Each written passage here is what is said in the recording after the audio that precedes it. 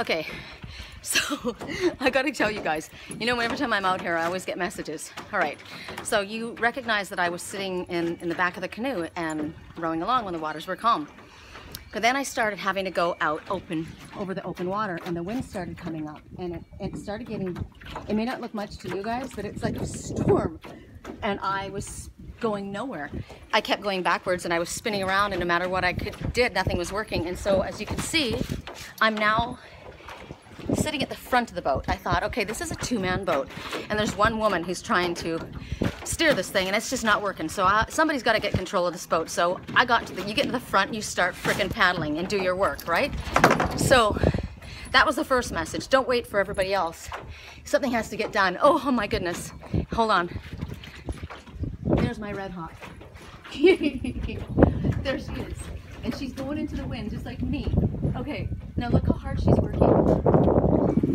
She's working hard. The other birds were just like fine. She's being pushed back. See how she keeps getting pushed back? It's hard. So then you go down low or you stay into shore. So I thought for myself, I'm gonna pull into shore, stay close to the shore and dig in. That's what I had to do, dig in. I'm freaking determined to get back. I have to get back. It's getting dark. The next thing that you do is when things start getting too gnarly, pull into a port in a storm. So here I am. I pulled into this, somebody else's little boat slip. But look, it's getting windier and windier. So I have to somehow make it. I was way down there around that edge. And I swear to God, I can't even believe how long it took me to get this far. But I brought it this far, and I have to get down. I'm going to go along all these boats, and I got to get down around that corner before it gets pitch black. So be with me.